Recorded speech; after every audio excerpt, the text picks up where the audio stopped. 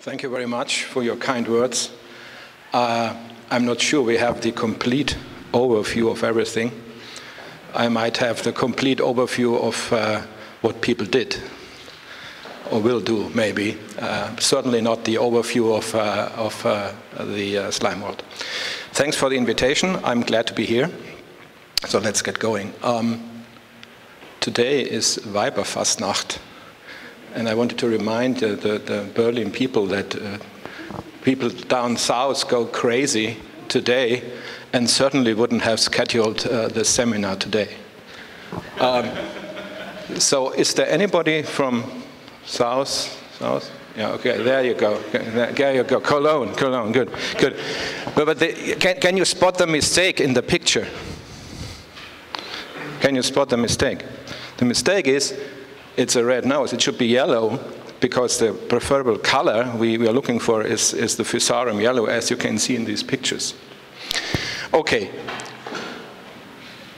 I wonder why you had this association. I thought very long about the title. Mind of Molten Men.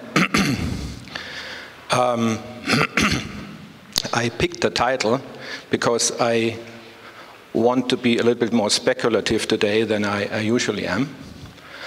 I will stay on the ground, but I might only be on the ground with my toe.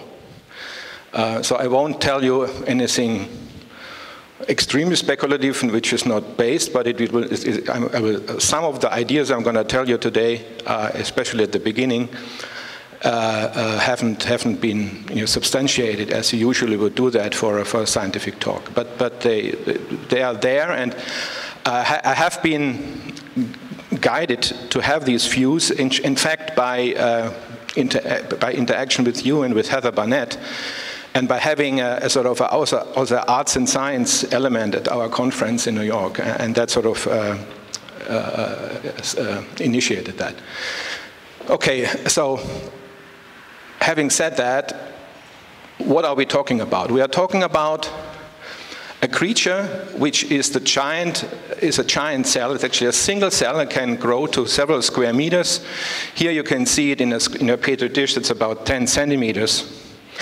And what you see are these distinctive veins, and these are transport basically like your tube in the garden, your water hose. And in fact, there's shuttling of cellular fluid in there, and they transport food from one position to the other. That's how they look in the lab. And that's actually Physarum, which is very nice yellow color. That's Fuligo septica, or dog vomit, as it's called in England. Scrambled egg slime, a little bit more civilized. So they are really slimy. That's why they're called slime molds, and they're actually not molds. So the title is actually a little bit wrong. It's a slime mold, not a mold. But I couldn't use slime because the alliteration would have been gone. So they're under forest and they live on rotten material. So what we're interested in actually is their form in the lab. And you've seen these tubes, and this is one of those tubes. And I'm going to click it. And you see, that's the basic thing you see when you look in the microscope. In fact, you don't see that because you see oscillations. But these oscillations are sped up. The period is 2 minutes, about 1 to 2 minutes. So every 1 or 2 minutes, they go to a complete cycle, and they shuttle their fluid through the hose. How do they do that? They have a muscle, a kind of a muscle wrapped around, which is shown here, fluorescently labeled, and as I click the movie, you go through, so it's a 3D you're moving through the structure, and you basically, if you look closely, you see that it's sort of helically wrapped around. So in these, what these helical things are, is basically sort of like a muscle which contract, and by contracting of these strings, they contract the tube. And in fact, when I say muscle, I mean it's not exactly the same what you have, but these are proteins which are homolog to a large extent, or to a certain extent, to the proteins which we have in our muscle.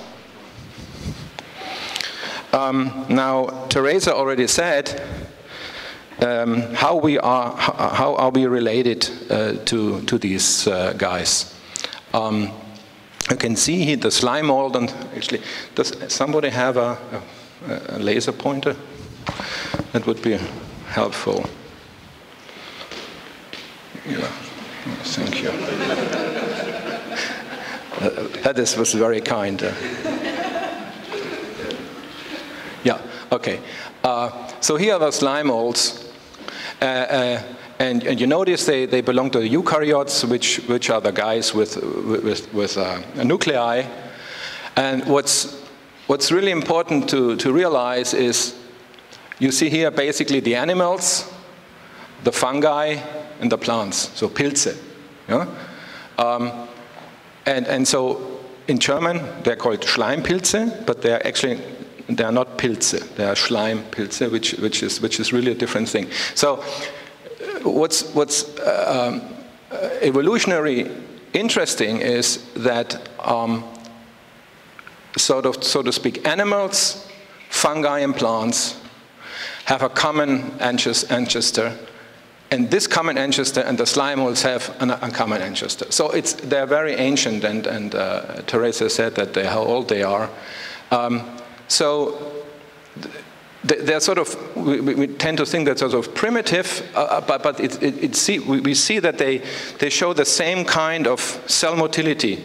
They can contract, they can move, and quite obviously the cell motility system has been invented by nature quite a long time ago. And in fact, it's not so much different in general in the slime molds than it is in animals or plants. Okay, so I had to look up the word and found out in Wikipedia tells you about there are 8 different definitions. So I guess it's about looking at the difference or non-difference to other species. And the interesting thing is, and we come back to that, even though the slime molds have diverted a very long time ago, very recent results just coming out a few months ago actually have shown that they have the hallmarks of animals already, which researchers so far had thought had been developed by animals, but in fact the slime molds already have it in their genome. And that was really a big discovery. And so in fact I really find it interesting, the aesthetic, artistic idea of asking about are we not so much different has in fact turned out to be true in later than the thought of this conference, I guess, has been developed. So why are people so fascinated by these guys? I don't know whether you have seen that maybe in the newspaper. About once a year, either the New York Times or the FAZ Süddeutsche have a feature. Not every year, every newspaper, but in the last few years there have been several newspapers covering that subject. The hype really started with this picture. So what the group of Nakagaki, and the first author is Tero et al., did, they smeared slime mold. Actually, no, they didn't smear slime mold. They placed food and they are oat flakes. They placed oat flakes on a plate and let them grow. and let the slime mold, place the slime mold at a central outflake and let them grow. And over a period of actually 26 hours, you can see the slime mold grows. It has sorry, it starts here. It grows. It has this growth front. It covers everything, and then actually it goes away. And at the end, all the different oat flakes are connected. Now, why is this so amazing? Well, the oat flakes are located at the position of towns near Tokyo, and so what the slime mold recreated is the map, is the Tokyo map of railway station in Japan. So that's quite amazing. So why can't he do that? Well, because he wants to have a robust system. He wants to have he wants to have a robust system, and he wants to minimize the distances to shuttle food. And that's what you, as a railway engineer, also want to do. You know, you want to don't make twice the distance, and you want to have a robust thing. And so the important parameters are the same. And so, you know, basically that's why the slime mold mimics the railway system. Then that is a work by the Sydney group, where they show if you give the slime mold a choice of food where there's a certain ratio of proteins to carbohydrates, it always picks the one he wants very, very, very quickly and efficiently, with a high probability. This data shows that so here you see this, they let the slime mold move and record the speed. And at certain intervals, they shine very, very strong light on it. And then it doesn't like light, so it stops moving. On each time they shine the light, they stop moving. And then the fourth time, actually, they don't shine light, but the slime mold thinks, oops, it's going to be very bright again, so I better slow down. So he has anticipated that.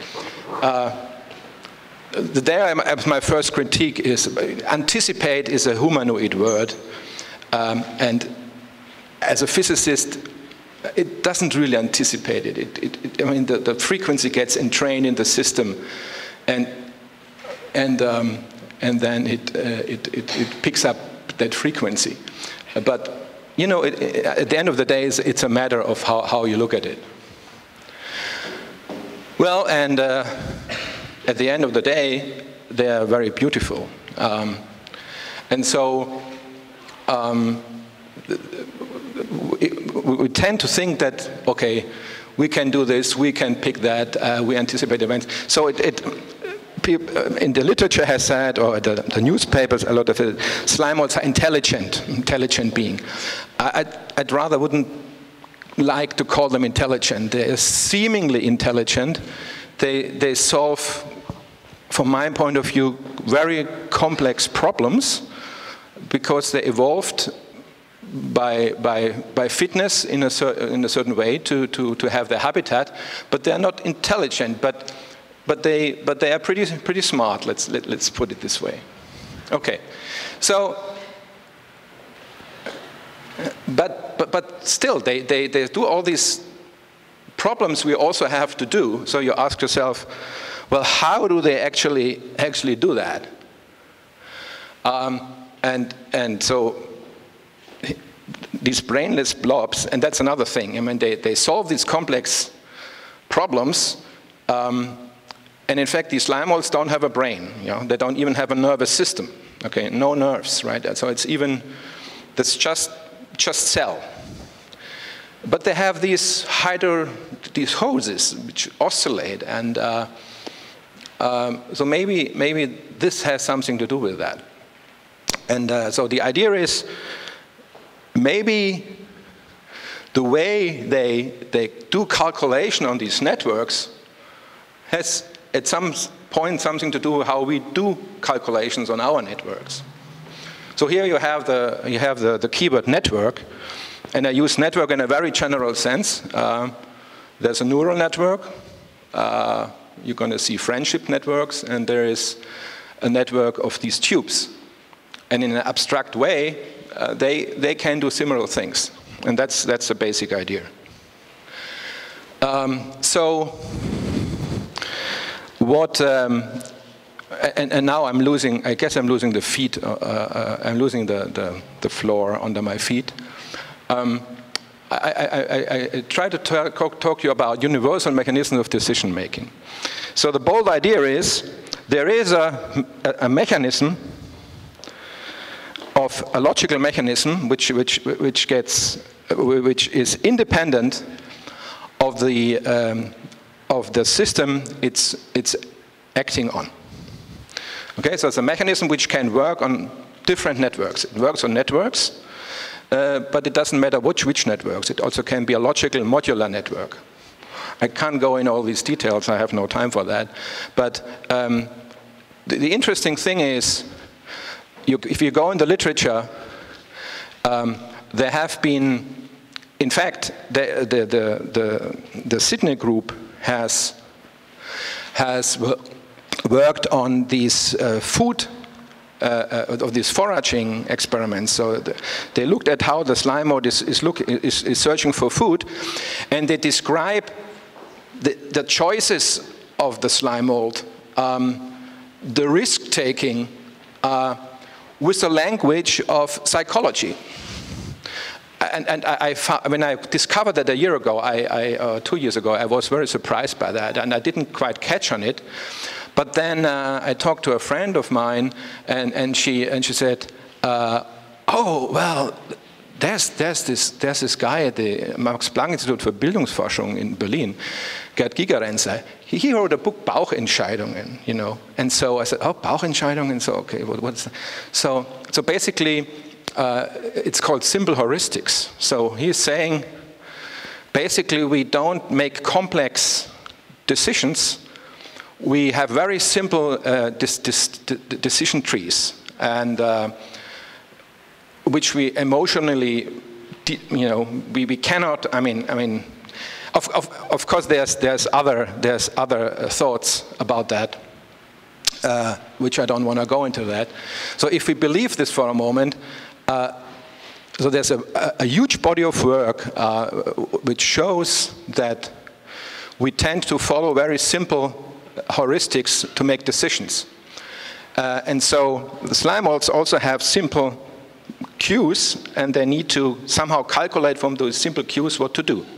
So, so let's, in the next few years, check whether there are, in fact, we see some similarities. They can be very easily compared in terms, for instance, of retention times. If you look for food, you need to decide, how long do I stay at a food source? You eat it, it gets less and less. Do you stay till it's gone, or do you leave further? It's exactly what the slime mold has to decide. It's exactly what a wasp or a bee has to decide when it's a flower.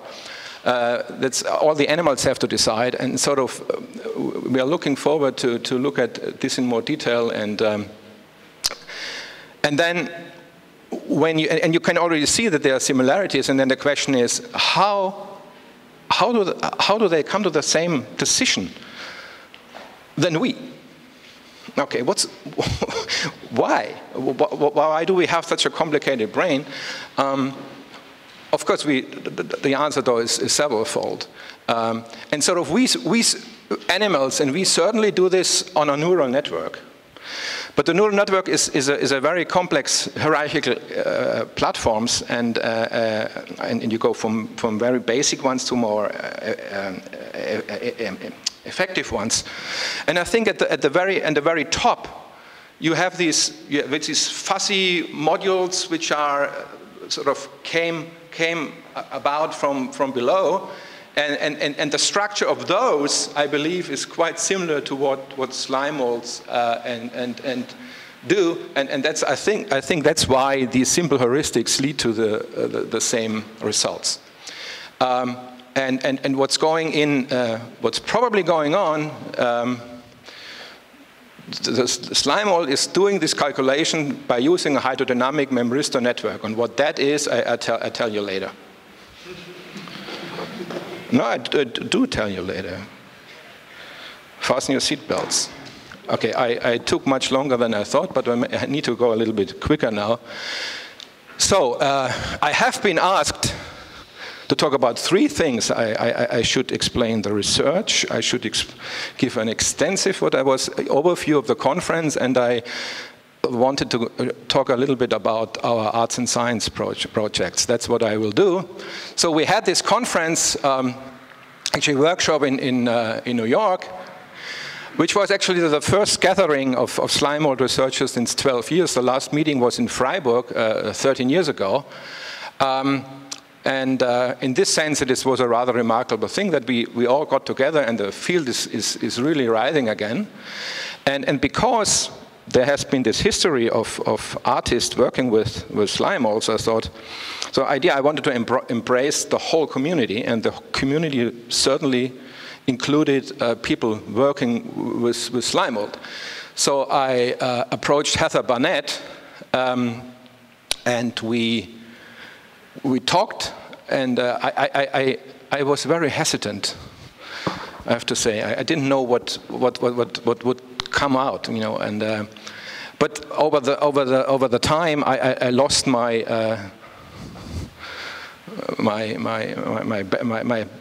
barrier in my head, and so we decided on a common program, which basically she developed, and we have to thank Susan Anker for providing the wonderful space at the School of Visual Arts, and you know, all these icons have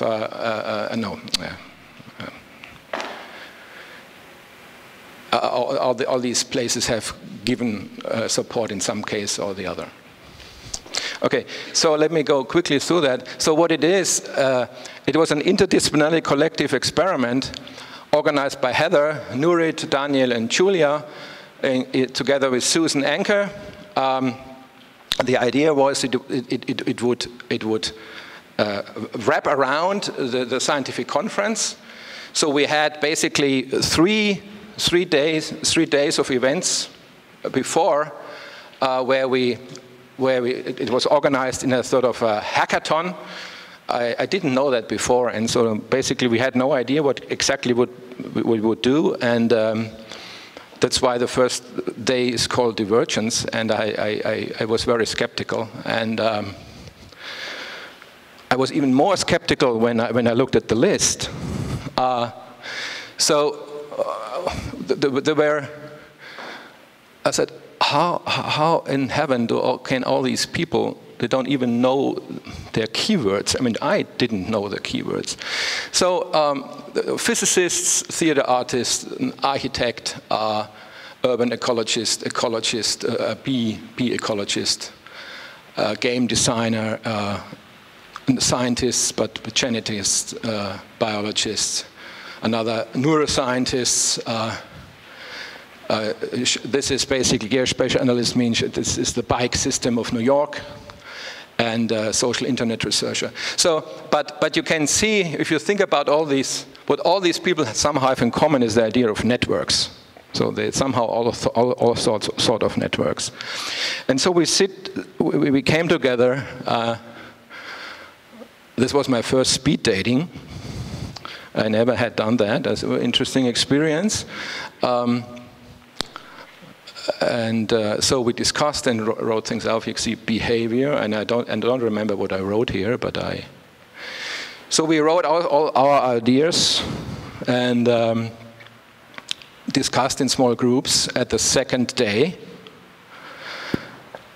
and then I don't give in the list. I mean, you can look at it on the websites. We had all sorts of things happening. So the basic idea was to develop Monday and Tuesday these collective experiments, discuss it in an open forum on Wednesday, where already the public would come in. So Monday and Tuesday was closed circle. Wednesday the public would come in, and on Sunday the general public would come in. And I thought, oh my God, we're going to do something for the general public and don't know 3 days before what we are going to do. But it's exactly what it has been. And it turned out very good. Of course, Heather knew that. I didn't. So this one of my students doing actually some scientific images for the people of New York. We cast this is Long Island basically, and grew the slime mold on that. Barriers. This is a very interesting experiment. So what we did, this wasn't a mat. We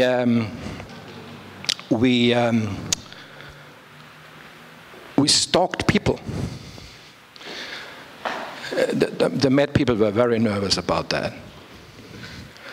And I guess, I'm not so sure they knew exactly what we were doing, but so the idea was you got a map, you took a map, you walk into the Met, you stand around for a little bit, and then you spot somebody, or a couple.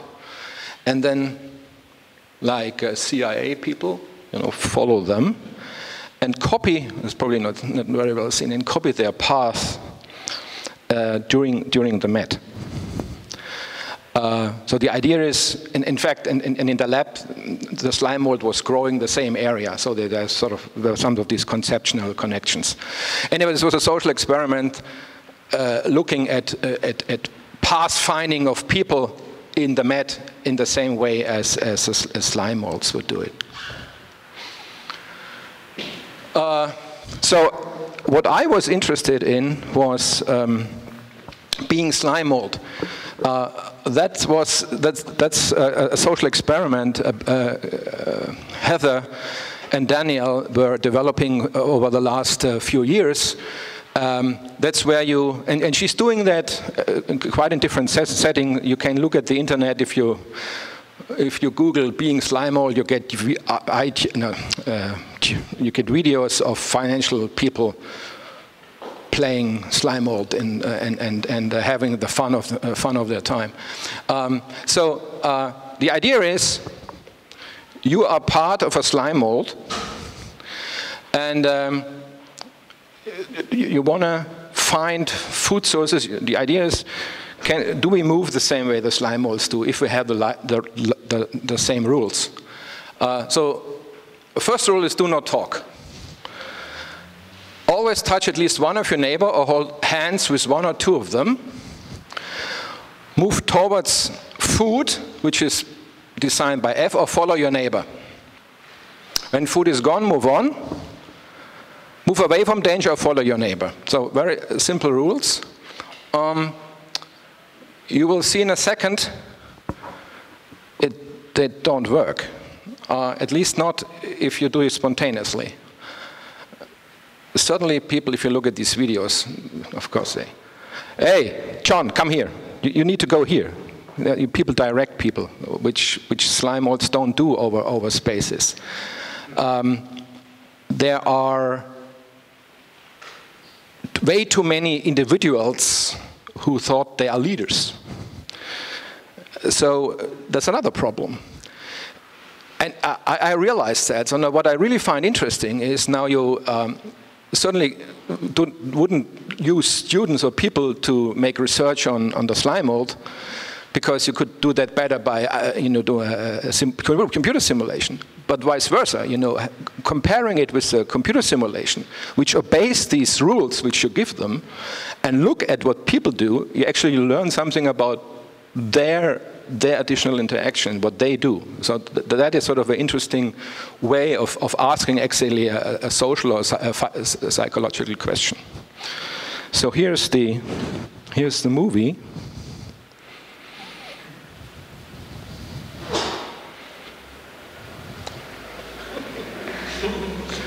So, okay, we did two different experiments. The funny heads, we had two groups. So ignore the funny heads, they have no meaning. We are all one. And we make a big blob at the beginning. And I'm gonna very soon hand out food signs. And they're gonna be placed in the three corners of a triangle. And let's just watch what's happening, and we're gonna start about here. So the first food goes away, second food goes away.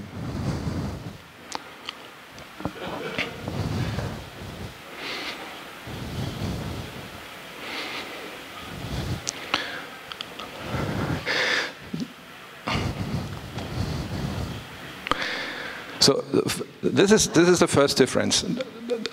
This mass has inertia. Okay? Slime molds don't have inertia. Okay? But you see that they should have stayed there, but they because everybody went, they also left. That's really, I really find this interesting. I actually saw the movie only 2 days ago, and we really need to analyze this. But this is really, and if you look at the details, you find certain people telling them, you know, we have to do this now, do this and that. So the ideal minimal connection would be a Y. You know, there would be 3 lines to the middle and a blob in the middle. And that has a high activation energy, because people wouldn't think to do that. They would have to let loose and go and slide along the line, and people didn't do that. Yeah, okay, now this was me with a danger sign, you know, putting a little bit, yeah, and about gracefully, after we did these experiments, actually a park ranger came, and he said, I don't really want to ask. I don't really want to ask. because you need to do permits to do that. We figured if we do that in a small thing, we can go away with it, and we did. If we would have come with 200 people, we would have been in big trouble. Okay, so it was really that was a question of size, because I mean it was a private gathering in a sense. That anyway, so these things I will really continue to do that and try this with students in a setting. Okay, now here's the conference, and I go very quickly to that. We don't go to that. What we had was 3 science sessions. It was 2.5 days. The science session was, we started on Thursday morning, and then we had 3 talks in the afternoon on science and education. So using the slime mold in student settings, or making very cost-effective apparatus for schools. And then we had actually, as part of the scientific conference, we had a arts and science section, and Teresa talked, Heather, and Natalie Andrew. At the evening of the day, we showed The Creeping Garden. This is a very nice movie, a documentary about the weird people doing research and working with the slime mold and the weird slime mold itself.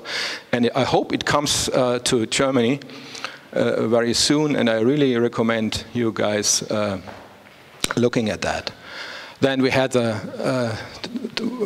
2 further science sections, and then at the very end we had that on Sunday this event which I just talked about. I think in view of time, I actually gonna skip. Well, let me say one thing. So you need to describe how these guys move, and what you do. You read the sentence, which is written in yellow. The cytoplasm is an active material, so it's different, active, it moves, with both viscoelastic and liquid properties, whatever that means. Therefore, they model a cytoskeleton as a solid matrix that together with a cytosol as a fluid consists a poroelastic material. What it means, you have water, you have a sieve, which is elastic, and you model both materials at the same time. Basically what's saying. If you do that, you get these pictures. It's active material, and there's a chemical, actually calcium, and there are different movement patterns which I won't go into now, otherwise I'm going nowhere. This is a paper which I was alluding to at the very beginning. This is basically giving the transcriptome of Fusarium for the first time. And the reason it's interesting is because it says virtually all aspects discussed here characterize Fusarium as an organism with higher molecular complexity than other sequenced amoebae. So it's more complex than people thought. And if you read the last sentence, the molecular evolution of these features, notably signaling through, which has previously been considered as hallmark of multicellularity of animals. So hallmark. So it has features which people thought before would only have evolved with multicellular animals, but in fact, they did evolve already in the slime mold. That's really something which I alluded to at the beginning, which means that that's why maybe some of these similarities are so glaring. Okay, so I think I have 10 more minutes, do I? Is this true? Yeah. What? 8, 9. Okay, so these are my 3 graduate students which actually have joined me in New York, also in the arts and science endeavor. So let me ponder a little bit about networks. You've seen at the beginning this picture of this network of the slime mold. And we tend to take the network idea very seriously to the extreme. We do not keep anything but the connectivity. Okay? So the only thing you keep is, I'm here at a node and I have a connection to A, B, C. I don't care which kind of node it is, whether it's bidirectional or what, just being connected.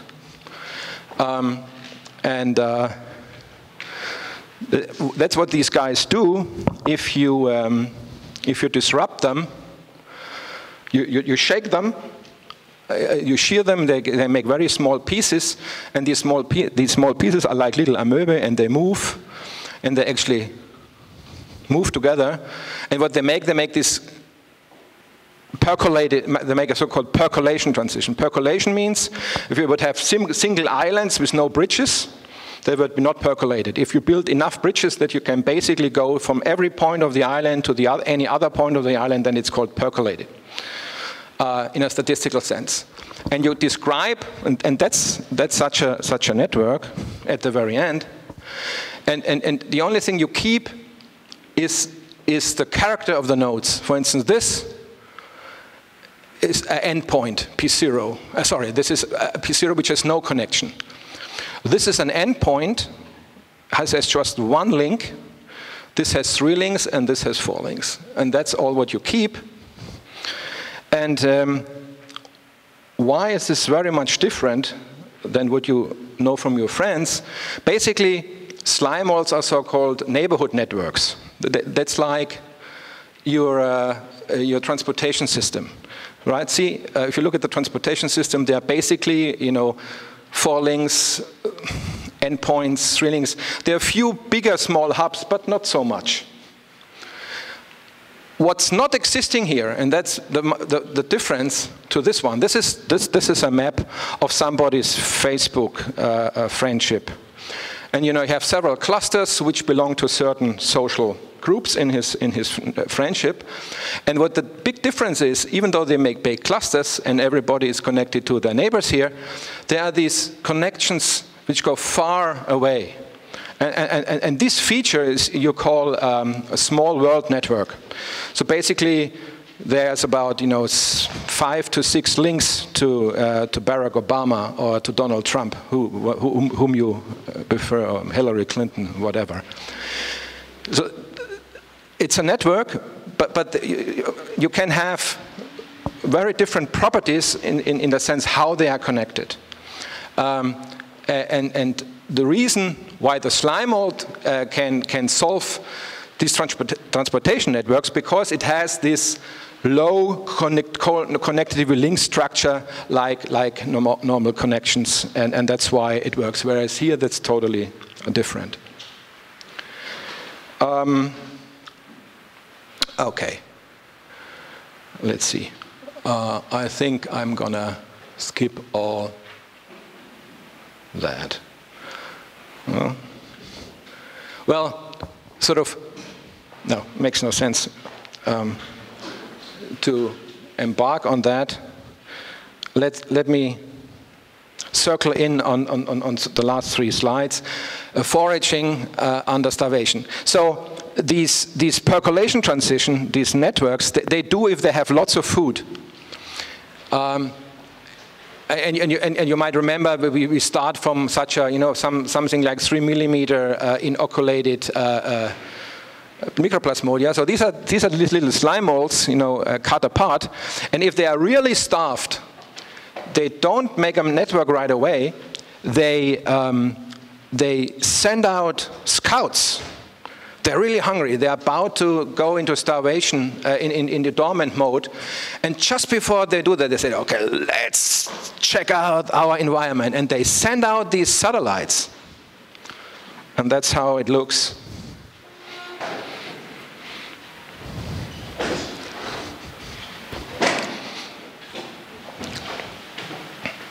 Okay, so we analyze this. You have an idea about crowding and you ask yourself, in what configuration do you optimally search your environment? And when you do that, you come up with sort of a scaling relation, which tells you how many satellites you form, and the number of satellites is related in a quantitative way to the coverage you have. And in view of allowing questions, I think I stop here.